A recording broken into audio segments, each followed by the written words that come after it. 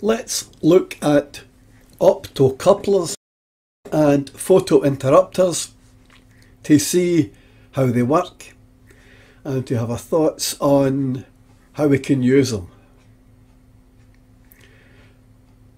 Let's look at optocouplers. First then, an optocoupler at its simplest is a 4-pin device, 2 for the input, 2 for the output. And as you can see, there is no electrical connection between them. Instead, we use light as the means of switching the output. How? Well, we have an LED in the package and a photo transistor. An LED, when it's powered up, will emit light. And on the other side we have a photo transistor. An ordinary transistor, as you know, normally has a 3rd pin which is used to change the state of the output. A photo transistor, on the other hand, only requires 2 pins and uses the light source to change the state of the output. So we apply power to the LED lights up. As a consequence, there's a change of state on the output. Let's look at a simple demonstration of this. Right, a very basic demonstration. Battery, LED with its dropper, brings the light on. But in series with it, I've placed a photo transistor. And on this side, I've got the basic pocket money kit for the laser totty. You break the beam, the light comes on. I've extended it out to here for the test. If I put the 2 of these close together,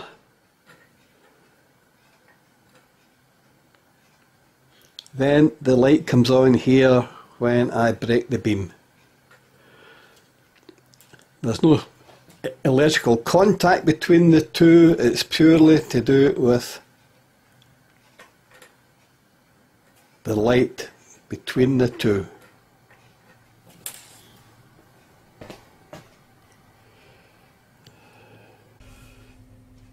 So how do we connect up the optocoupler in practice?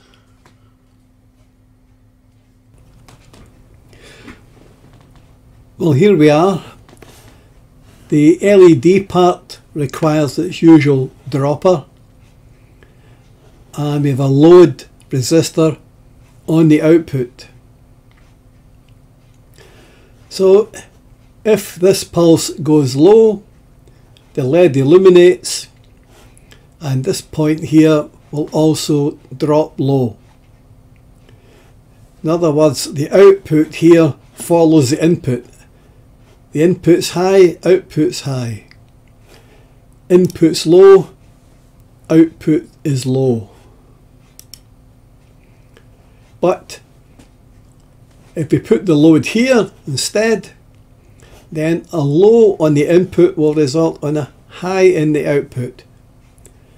It all depends on what use you have for the pulse coming out. Immediately you can see a difference, that the input side here is working at 5 volts, whereas the output side is working at 12 volts, or 15 or 20, whatever. So that's how, at its simplest, we can use them.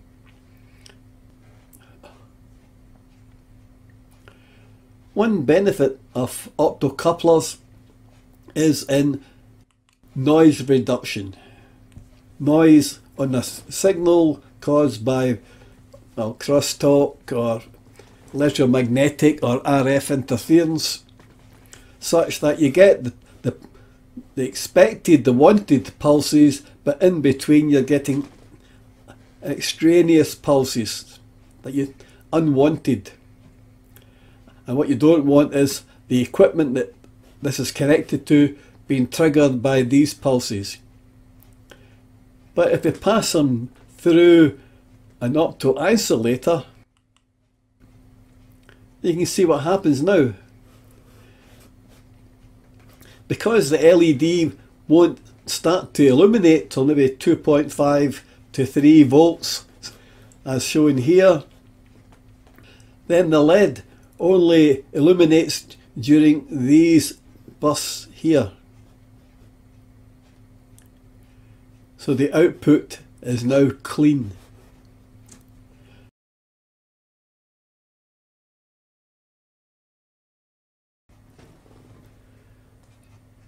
There has been some discussion on the MERG forums about interference affecting the operation of servos, where you have long runs between the controller and the servo itself.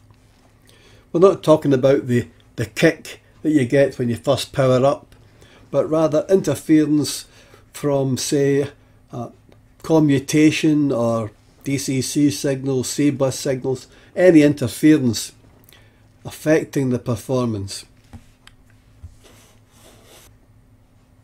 A clean set of pulses leave the servo controller,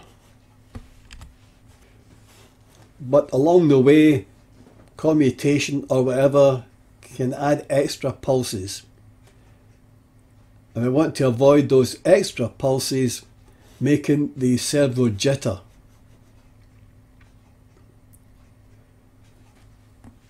And Dave McCabe came up with this. The left hand side is the connection going to the servo controller. The right hand side is the connection to the servo itself. And this piece here is a long run. And these pieces here are sighted as close to the servo as possible. So once again, any extraneous pulses will be filtered out through the optocoupler.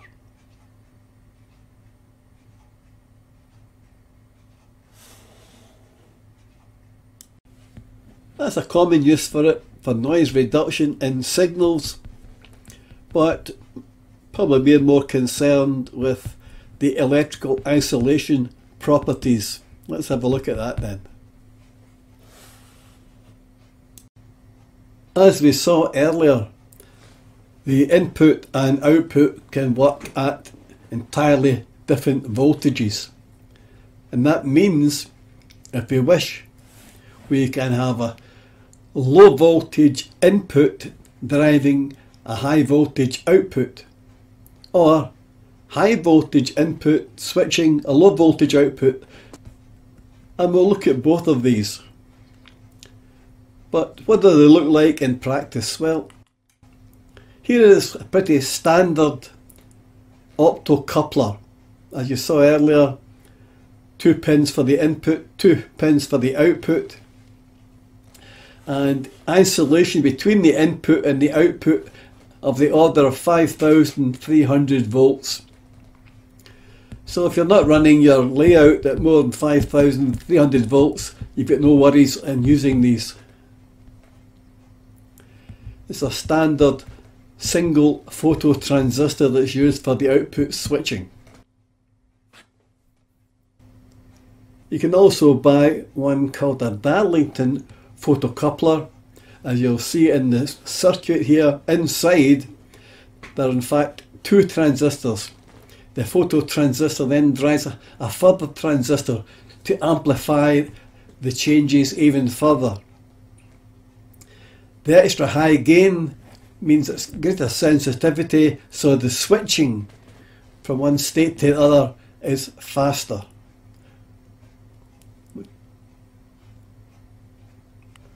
Or there's this version where inside the input there are 2 LEDs reverse wired.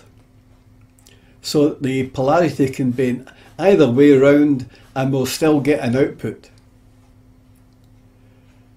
But as you can see, the output from them typically is very low, 50 milliamps in this case. As you can see, the 4 pin is tiny You can get another version which is simply 4 of these in the one case. So if you've a need for it, it's a tidier way to use it rather than 4 separate optocouplers. And finally, there's high speed optocouplers, where you're having to pass signals at fast rates. We'll have a look at that later. Let's look now at an example of interfacing a low voltage input to a high voltage on the output. Here we have an opto-insulator output feeding into a transistor to drive a 12 volt relay. If we wished, we could replace the relay with a motor, probably driven from a replacement of the BC547 with a higher power transistor. And that will work regardless of the voltage on the input side of the opto-insulator. Alternatively, the output could feed into those relay modules that are easily available. Have a look at this. And here we have your standard LDR detector and a perfectly ordinary relay module driving a motor, and in between you can see the opto-insulator with the resistors. Put the power on. The train comes into the yard.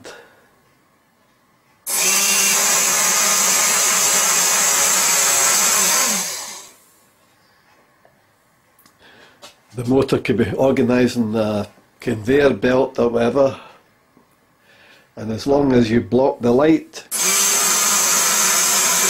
the motor will operate. Doesn't matter. That could be a 24 volt motor, 9 volt motor, 6 volt, doesn't matter. It's independent of the voltage it's going to be on the LDR totty.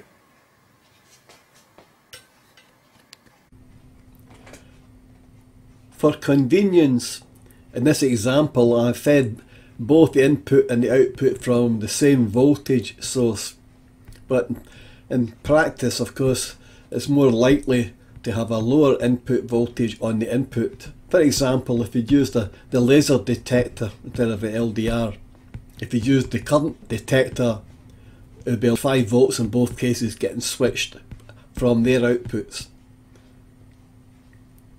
And look at this too.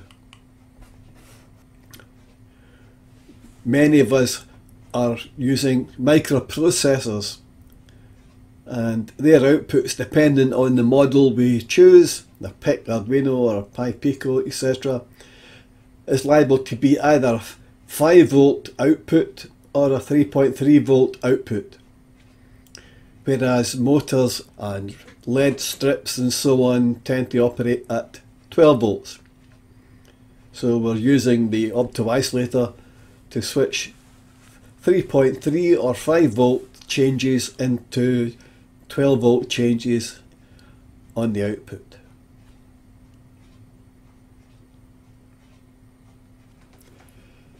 Now, as I said earlier, we're not always interfacing low voltages to higher voltages. Quite often the other way around, we're interfacing high voltages to lower voltage devices as a means of preventing the lower voltage devices being damaged by the higher voltages. Let's have a look at an example. Here is our own pocket money kit number 7, the DCC detector circuit. When a train comes into a section of track, this circuit spots the current draw and switches on the LED inside the optocoupler. So although the DCC itself might be operating at 15 volts or 18 volts or whatever, the output from the optocoupler can be happily connected to devices that operate at 3.3 or 5 volt working, preventing any possible damage.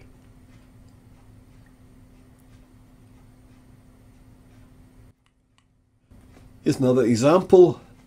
The LDR TOTI is working at 12 volts, but we connect it through an optocoupler such that it's quite happily triggering an input of an Arduino Nano that's operating at 3.3 volts.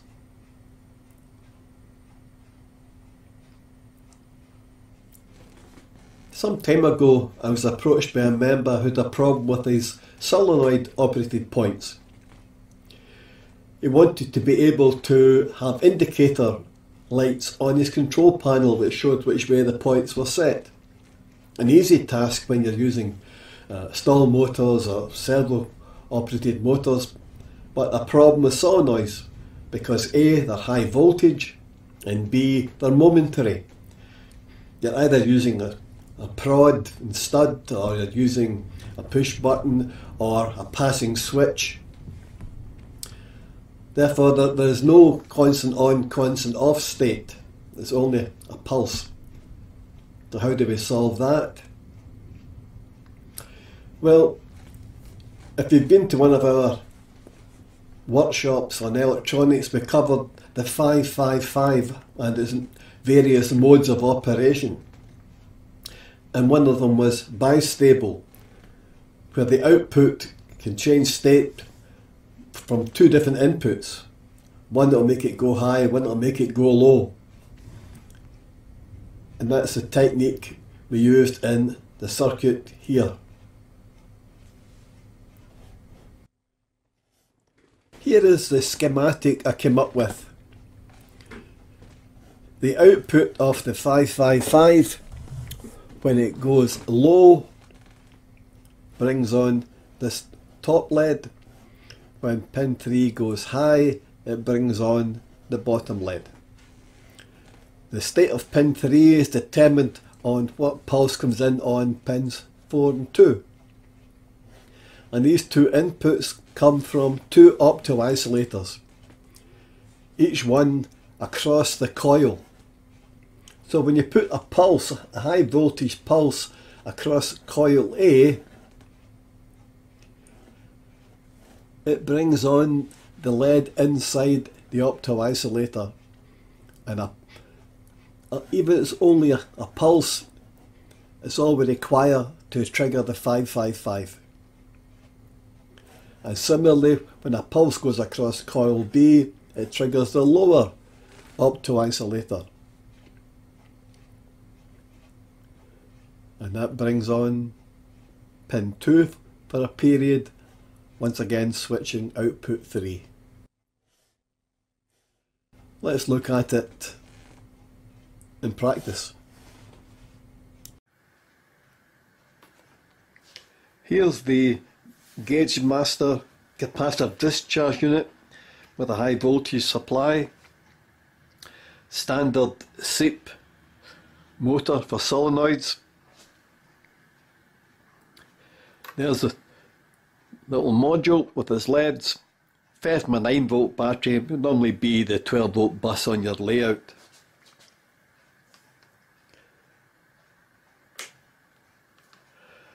When you press the button, not only does the solenoid change, but the light tells you which way it has gone.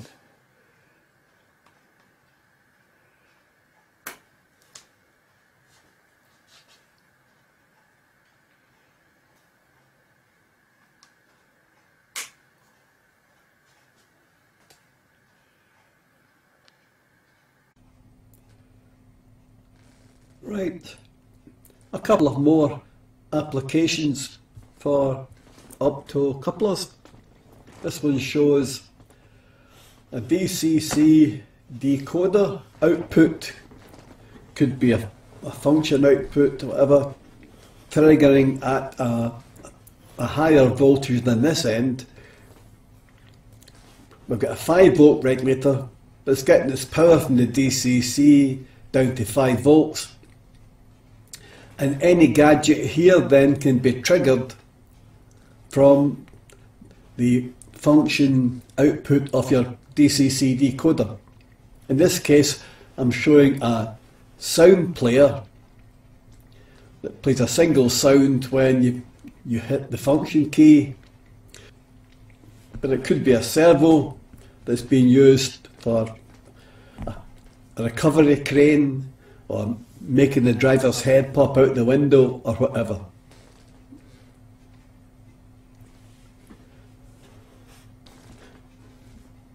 And then I came across this article on the internet from Rudy's Model Railway, a DCC sniffer,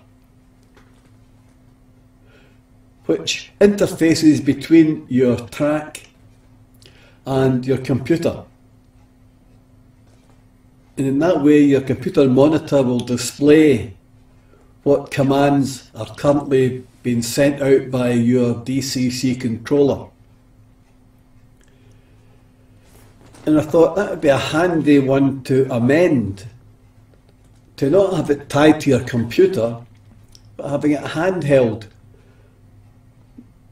either with clips or with prods, that you can attach to various parts of your layout to check the quality of your DCC signal.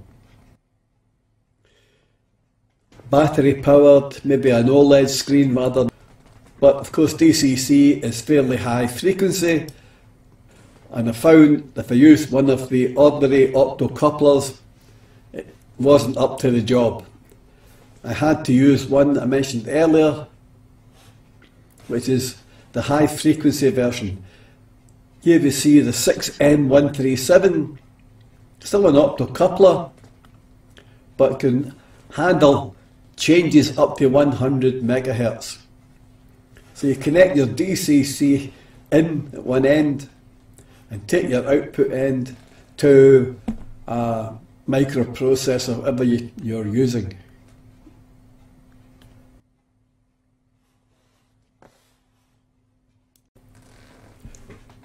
Before we leave optocouplers, let's look at solid state relays. You may just have thought that they are relays with no moving parts. You may have wondered at why such a low input voltage can handle such high voltages and currents. But in fact, solid state relays are really just optocoupled devices.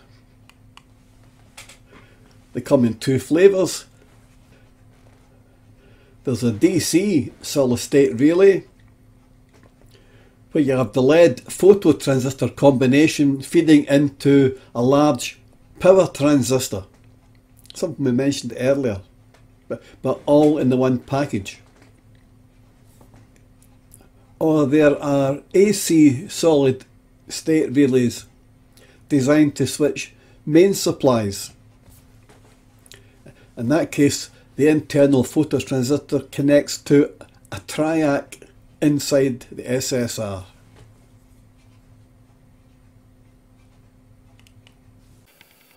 Solid state relays come in a range of sizes. Also, some are able to handle DC, as this one here, and some are designed for handling AC, as you'll see in a moment. This particular monster can switch any kind of input voltage between 3 and 32, so very handy for both our 3.3 volt working, 5 volt working, 12 volt working. All will switch this with a very low current, and the two output terminals here can switch anything between 5 and 60 volts up to 25 amps.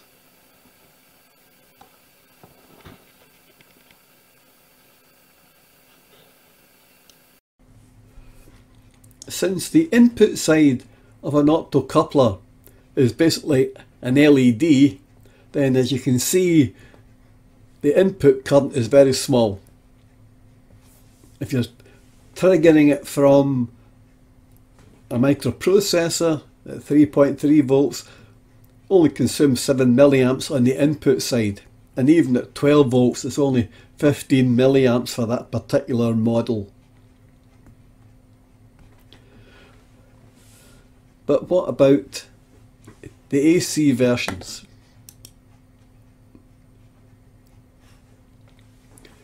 The AC version, very similar, an LED.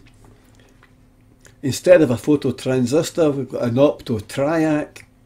A triac being a device that passes current in both directions. The symbol looks like two diodes reverse wired to each other, don't they? And when light falls upon it, it can pass current in either direction. So it's ideal for AC operation.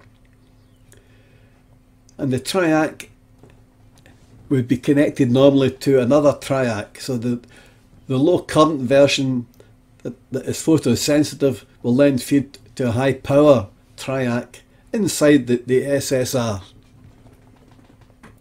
And that can switch an AC load such as a light or a fan or any kind of AC motor. The snubber sometimes appears built in. It's there just to absorb any fast voltage transients, any sudden rises that might upset the operation and false triggering of the triac.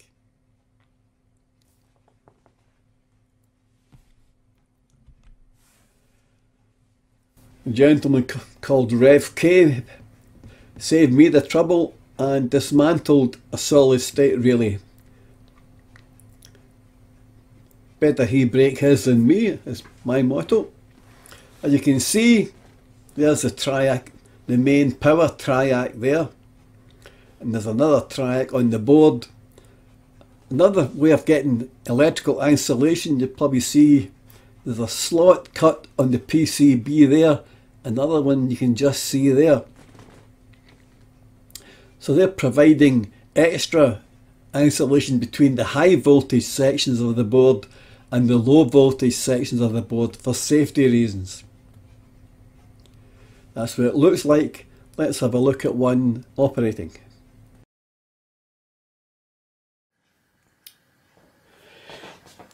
Here we have a solid state relay. Mains coming in through the relay to the bulb and 5 volts to activate the relay. Get the 5 volts connected to the laser totty again. Break the beam while switching the mains. We're just switching 5 volts at that end and achieving mains to the bulb or any other mains device.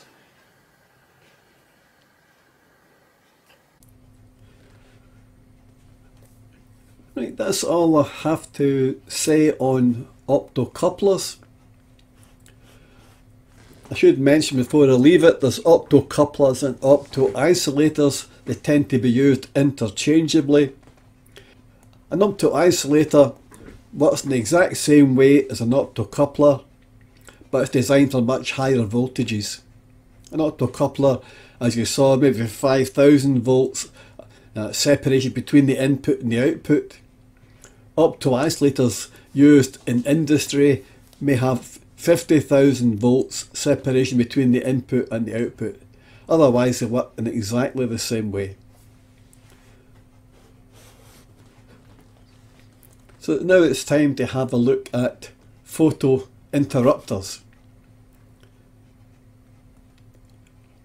Similar in a way to optocouplers in that you've got a light source and a photosensitive device built into the one case. The difference is that normally with an optocoupler the LED is not illuminated until you apply power to it, and the change of light switches the output. As you can see here, in this case the LED and its phototransistor are in the one case but separated by an air gap, and the LED is on constantly, and it's whether you break the beam going from the light source to the photosensitive source that determines whether the output changes. It's in the one body, there's no physical contact, it's not like a micro switch, it's purely breaking a beam of light that's jumping across an air gap, and commonly used to sense in machinery and moving parts when a particular physical point has been reached. They come in different sizes. That's a typical set. 4-pin again. And that's what they look like. You have the gap between them. The light goes across the gap between the LED source and the phototransistor. So normally there is no output. But if you break the beam, the output switches on. Beam 0, break the beam 5 volts. 0, 5. Just by breaking the beam.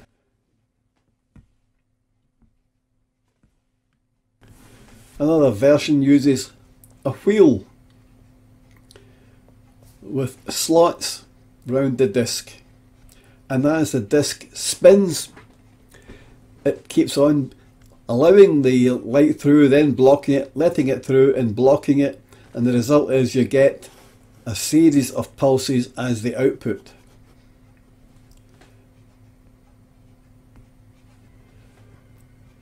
Now we know how many slots make up one revolution of the disc, and therefore we can count the pulses to determine how many times the disc has spun round. And from that we can work out the amount of movement.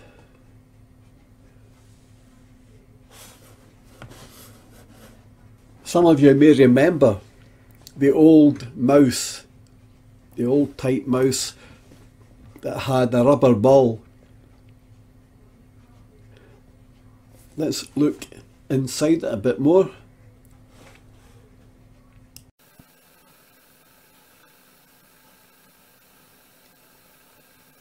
Here is the old style Microsoft mouse with the rubber ball.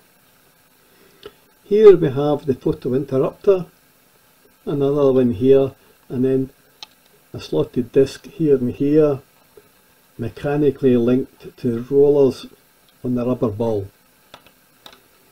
So if I move the mouse in one direction, you'll see the disc spinning. The other direction, the other one spins. If I move diagonally, both spin.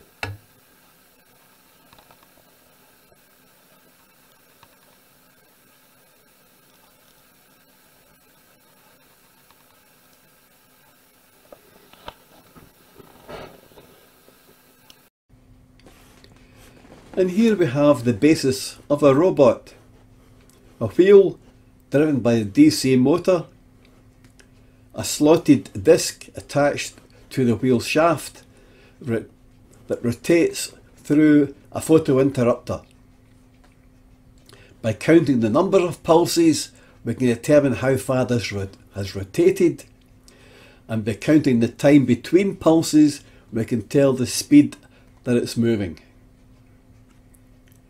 If you need more accuracy, you need more slots, as you see on the left hand side here. But that would become too fragile to be mechanical slots generally. So what you have is a printed plastic disc, so the light can shine through where it has not been overprinted.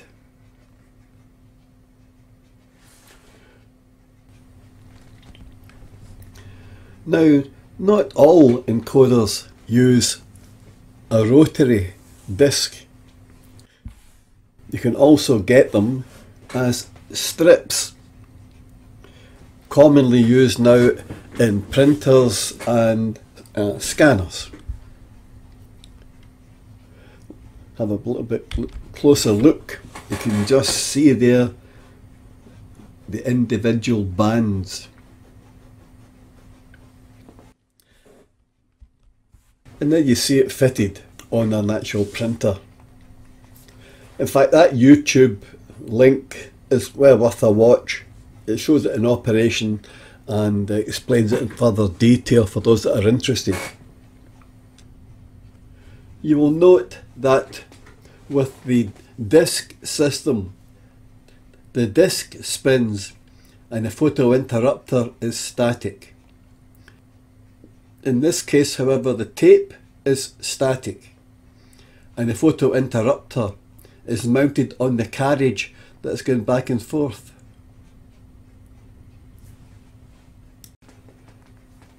Now, before we finish, just two more model railway orientated applications. Let's look at these tiny photo interrupters. As you can see, they're about what, 5mm by 5mm by 2.5mm, tiny, and therefore able to be easily sighted either side of a points tie bar without being in any way too obvious. Easily covered up with a little bit of scenery, grass or whatever, and non-contact. They don't have any effect on the physical operation of the points tie bar as would happen with, say, micro switches.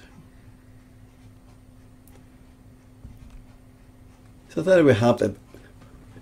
They're small enough to sit either side, and the tie bar,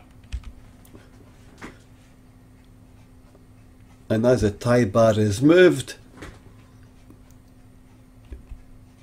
from one position to the other, either one of the photo interrupters is activated or the other. And we can use these for feeding into circuits for frog switching or for feedback to your control panel or for giving information to automation systems to indicate that the point has successfully moved over, or maybe for lighting, signal lighting or whatever. Here's an example with a Hornby 00 point, and you can see just how small that photo interrupter is. And if I move the tie bar,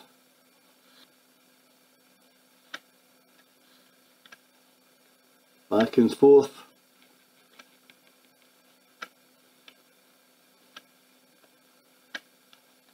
when they break the beam, it's detected.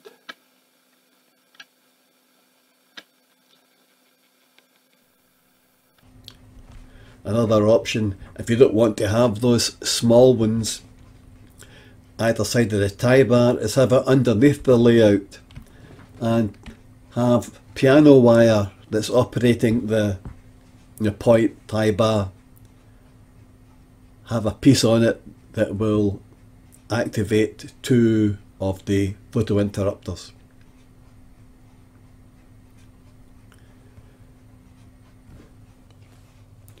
As you can see, it's a very low component count. Apart from the photo interrupter, there are just two resistors, one which is the dropper for the LED and the other is the load on the output. And the output can be used to illuminate LEDs on a control panel, for example, or the output can be fed into an input module of EasyBus or C-Bus or a sequencer or whatever you require. And finally, I mentioned earlier that photo interrupters are commonly used in industry to limit the vertical or horizontal movement of objects to prevent them overrunning. And we can use that to good effect in model railways. For example, John has built his mine, and you can see that the shaft has cages that go up and down that are motorised, and also a rake of wagons that traverse back and forward inside the mine itself.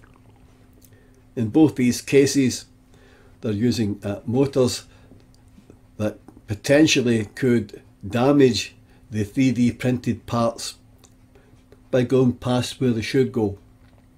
And therefore, one method there would be to use limit switches that would detect when the shaft had gone high enough or low enough, and would detect when the rake of wagons had reached the left hand side or the right hand side, and stop the motor in time to prevent any damage.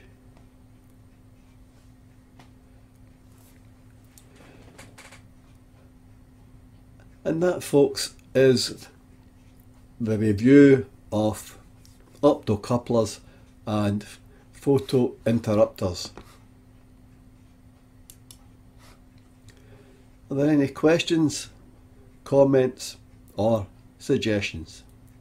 Thanks.